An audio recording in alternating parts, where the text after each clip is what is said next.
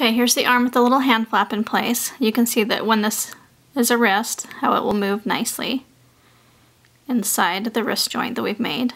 This elbow, I just have a flat side on the outside and it's shorter, more narrow, and it's actually a really great size for this arm. And the arm itself will bend up quite tight. Let's do that again.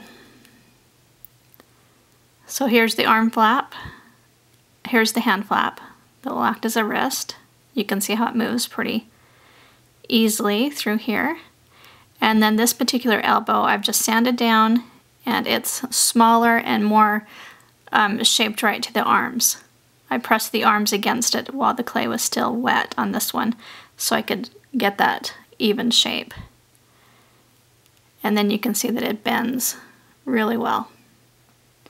For now I'm just holding the elastic taut. Pretty cool, huh?